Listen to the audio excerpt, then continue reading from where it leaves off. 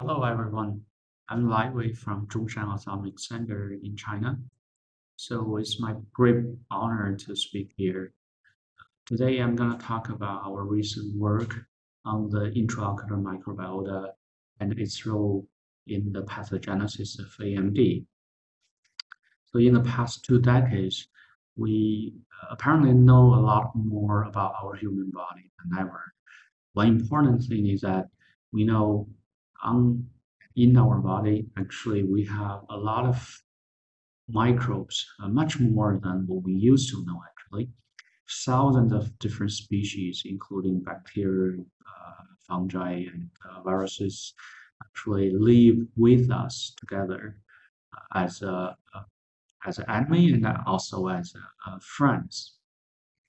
So collectively the microbiota, especially gut microbiota, actually has been shown to correlate with the health and physiology and the pathology of many different conditions in our body, especially for some metabolic problem we used to have, like obesity, diabetes. The gut microbiota play an important role. Recently, those immune-related disease like IBD, asthma, they all relate to the gut and the microbiota in other parts of the body, for example, the lung. Especially the gut microbiota has been shown to regulate disease phenotype in many more different conditions. For example, depression, heart disease, even Alzheimer and Parkinson. So basically, gut microbiota actually correlated with every single pathology in our body. We can say that in the ocular disease field, actually, we have recently know a lot more than we used to know also. In 2015, Rachel Caspi group from NH actually has presented a seminal study in the immunity journal, actually showing that the UVS actually is closely regulated by the gut microbiota. Basically, the phenotype of intraocular inflammation, especially retinitis, actually depends on the existence of gut microbiota or microbiota itself. Because if you delete the microbiota by germ-free condition, actually the intraocular inflammation is largely gone in the murine model of experimental autoimmune uveitis. So later in 2018, Peyton Yang's group from Chongqing actually showed a precise patient actually have a very specific special microbiome in their gut. Basically, this is very much correlated with disease onset. And later, Dongpeng Chen's group also showed the IOP and RGC loss in the glaucoma model actually also correlated with the gut microbiota, because if you raise those mice in the germ-free condition, those IOP increase or even RGC loss actually also gone because of the microbiota's key role. So other disease also, for example, AMD. Andrew Taylor's group also showed a diet associated with AMD phenotype. Diet regulated gut microbiota associated with AMD phenotype. So all of those are showing the gut microbiota not only related to other disease, but also very much ocular disease conditions too. But we know in our gut there are probably 100 trillions of microbiome, the microbes, for example, bacteria, basically.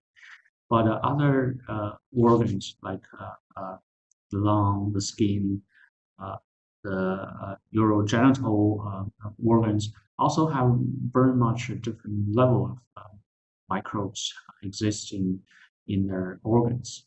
But inside of the eye, the inside of the eye, most people or most of the doctors basically think this is a absolutely sterile space because it's closed organ, and all the study or no previous study have shown any trace of existence of microbiota. Actually, we are working on the intraocular inflammation question, and not like other groups who focus on the phenotype of immune response itself in the during the intraocular inflammation. We are rather focused on our question on the trigger of those intraocular immune response. Basically, those trigger could be a microorganism from outside of the body, or it could be a protein antigen from our own body, like autoantigen. And of course, it could be chemicals, it could be a lot of different things. But we start with our hypothesis of looking for is there any microorganism actually involved in the intraocular inflammatory process. But before those things, we actually found a very strange thing at the beginning. The case, the reason we say this is strange because we didn't expect this either as the other, all the fields, the people in the fields, basically. What we found from very early 10 cataract patients aqueous humor sample is that we found some trace of bacteria, especially one bacteria named P. acnes in those aqueous humor samples. We thought this could be a contamination, it could be something real, so we have to look at more samples. So basically we go finally for 1,000 different cataract patients aqueous humor samples. And those specimens all, most of the specimens actually showed a positive for P. acnes, a single bacteria for the RNA of this bacteria, basically meaning the bacteria is alive in aqueous humor. Of course, we have controls, we have other negative things like as controls to show actually those existence, presence of P. acnes RNA in those samples are quite specific. And the next thing we try to do is to look at it by direct visualization. Basically, we did an electron microscope of the fresh, non-cultured aqueous humor sample. Basically, we can see the rod, the round shape bacteria, basically. No other stuff, but basically bacteria. But one interesting thing is that some bacteria do have spores, meaning those bacteria actually are not that alive, or say they are not living in quite a good environment where they have to save themselves by generating spores. So, and then we try to culture those bacteria. So basically, we try many different conditions. Basically, one condition finally gave us some positive result. We use a liquid paraffin wax to cover the liquid culture medium, and this medium gave us many culture positive samples. So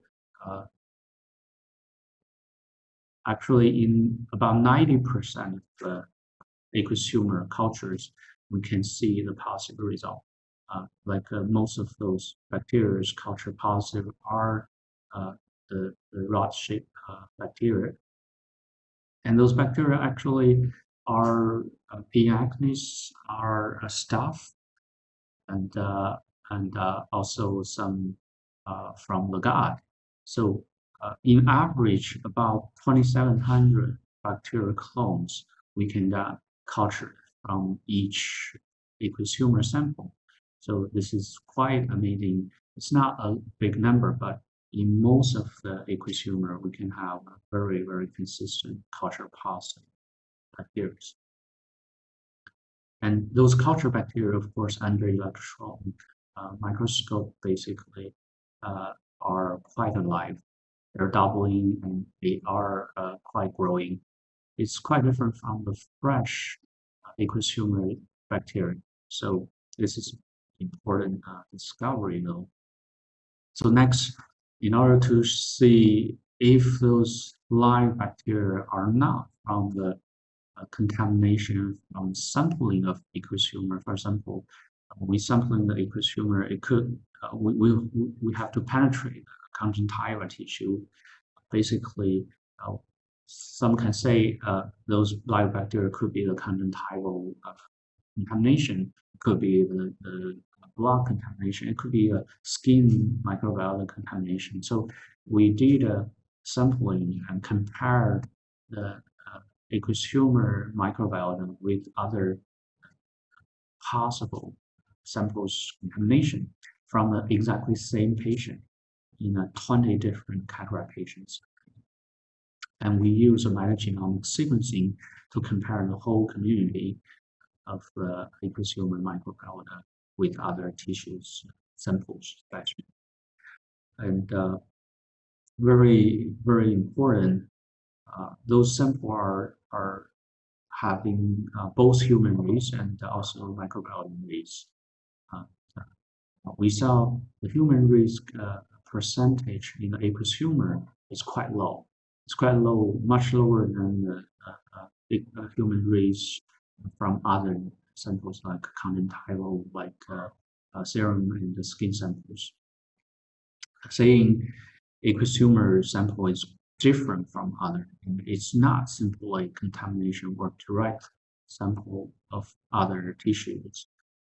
Of course, using the microbial gene as a marker of microbiota composition and function, we can see actually the aqueous humor sample has the most abundant microbial gene, more than conjunctiva, more than the serum, more than the skin communities.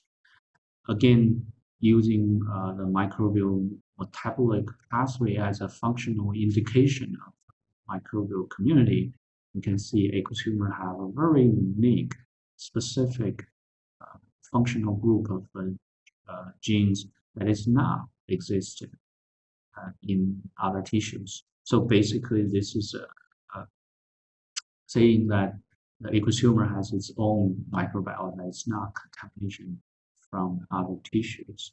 Of course, using the beta diversity principal component analysis, we see aqueous humor has quite specific, unique community that is quite different from tissues too.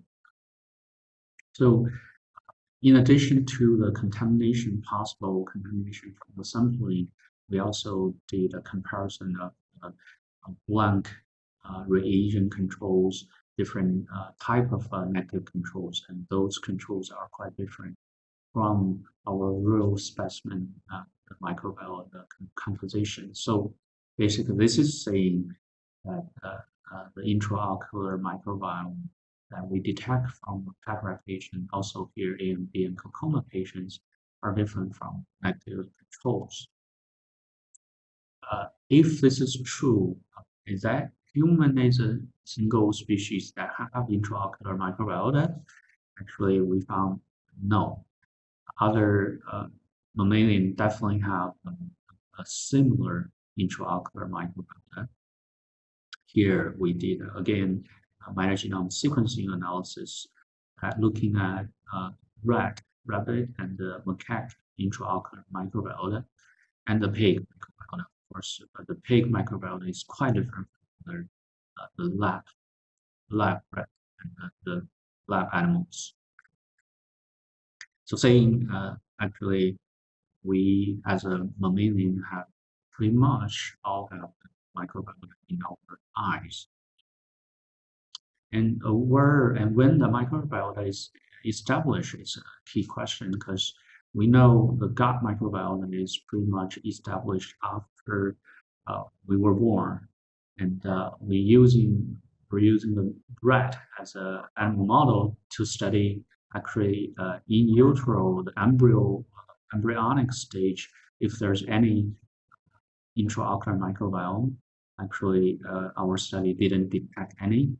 But after the rat was born, basically we can see a low level of bacteria in the eye, and then this bacteria grow, and until 6 months, microbiota became quite stable. So this is quite similar to exactly what the gut microbiota is established in the animal to also in the human.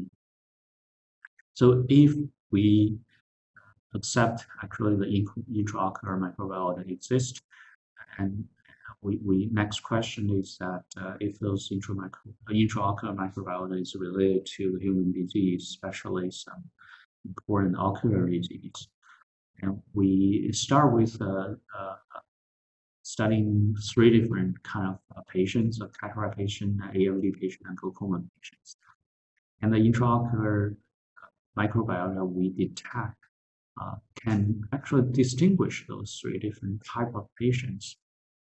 And of course, the Shannon index showing the exactly total number of the community cataract and those 3 kind of patients, showing the cataract glaucoma definitely have a higher number of diversity in their community, but AMD patient, which is having intraocular inflammation, retinal inflammation, actually has decreased Shannon diversity.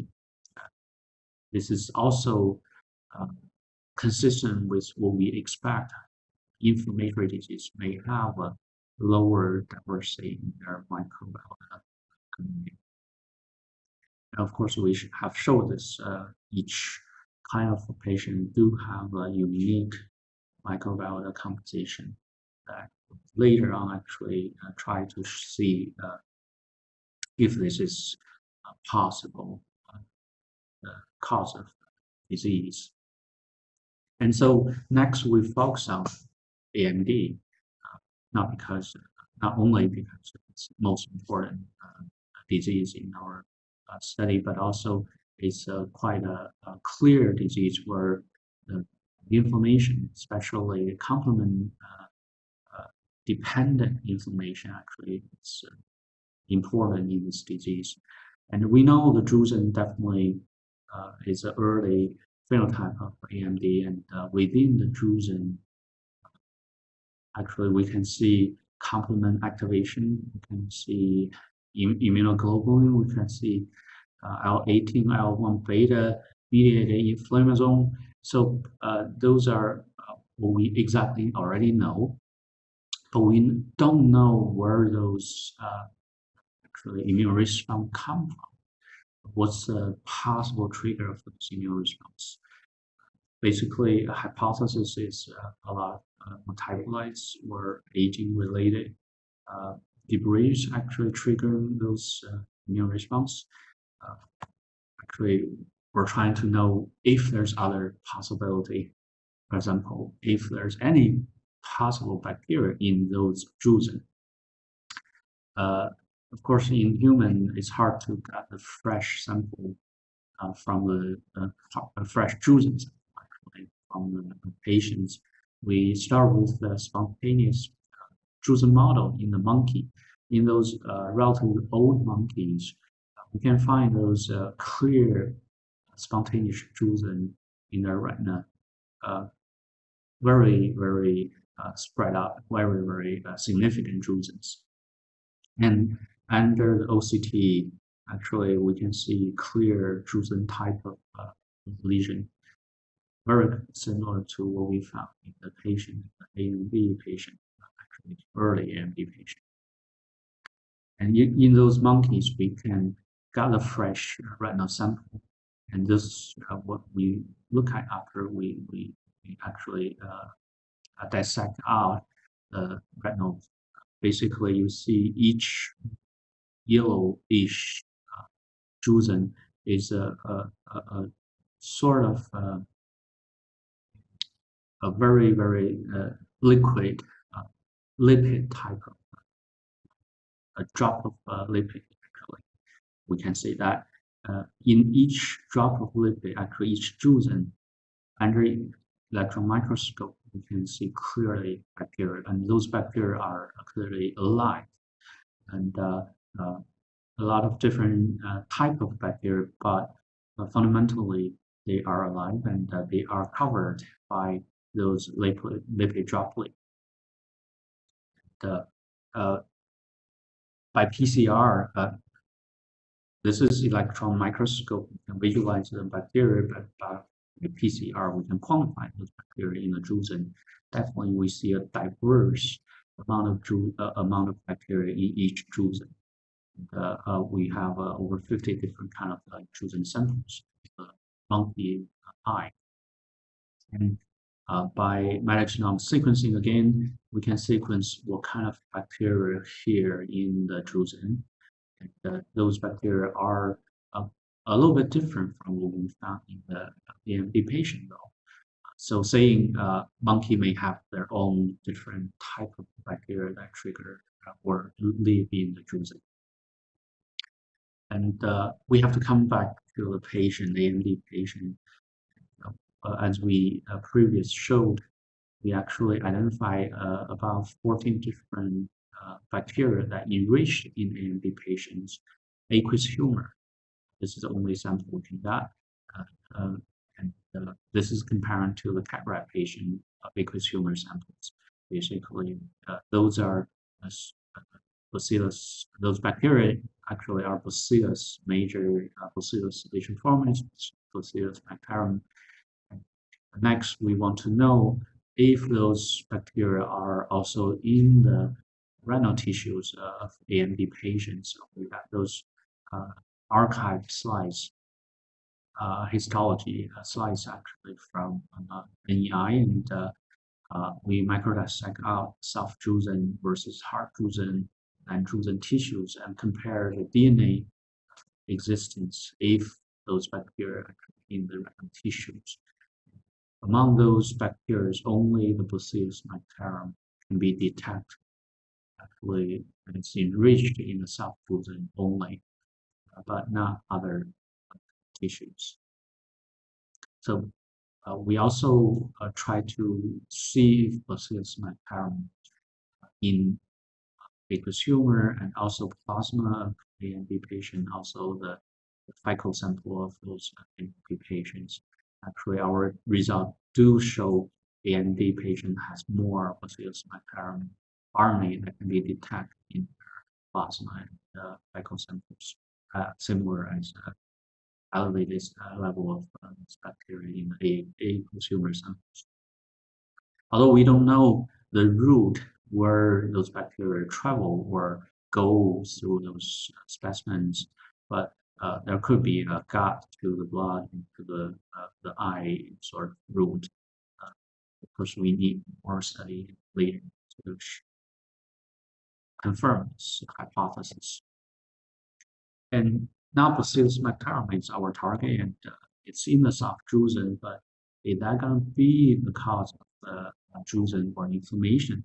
C is our next question. So first of all, we did the ARP19 cell culture and see if bacillus bacterium can induce a cell morphology change or even cell death. But definitely in our 24-hour culture or 48-hour culture, we see bacillus bacterium bacteria can definitely induce RP cell death by the pyroptosis pathway.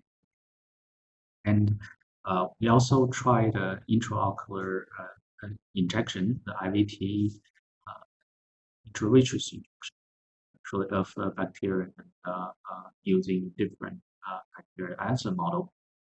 One important discovery that we saw here is that if we inject 1,000 px to the monkey eye, and frankly, we don't see much of intraocular inflammation at all. The lesion form is very similar. We didn't see much of intraocular inflammation, and actually, when we go back to the aqueous humor by 3 days, the bacteria still live inside of the eye, and they live there, but they didn't cause any inflammation. This is amazing, of course, to us, because this is one important evidence that live bacteria can live in the eye without really interrupting the balance of intraocular immunity. But Bacillus mactarum definitely did a different thing, quite different, because 1,000 Bacillus mactarum definitely cause damaging, even very dominant immune response inside. Even the protein of Bacillus mactarum, which is that bacterial body, sonicated death, basically can induce some level of intraocular inflammation, not as severe as live bacteria, but again, they are very much inducing intraocular inflammation. So this is saying that actually the bacteria do different things. Different bacteria definitely induce different immune response inside of the eye. Especially some bacteria could induce much more intraocular inflammation. And this inflammation is marked by the complement activation, for example, C5a elevation, CFH expression increase, and also induce L1 beta L18 inside of the eye. This is intraocular detection of those cytokine factors. So apparently the immune response induced by Bacillus mactarum correlated with the elevation of those important immune mediators.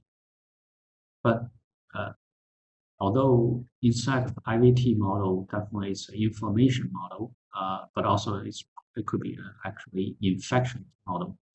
The important thing we next do is to modeling the Drusen process, Drusen development process by injecting the Bacillus mactarum bacteria in the subretinal space.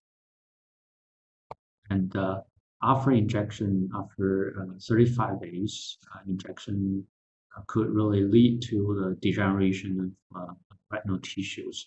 Here, the reason we call it Drusenoid or the Drusen-like is that the pathology type, the bacteria still can be detected on the level of RPE cells, and also the Bacillus mactarum induced Drusenoid type of pathology on OCT is very, very similar to what we found on the spontaneous Drusen we found in monkey. Both are monkey model. So basically, this is saying that the Bacillus mactarum could be one of the inducer of Drusen in the animal, also probably in the AMD patient. And this model actually associated with the complement activation exactly as what we found in the dry AMD patient tissue sample, where you see the max complement activation is like what we found in the bacteria Bacillus mactarum induced complement activation in the retinal level.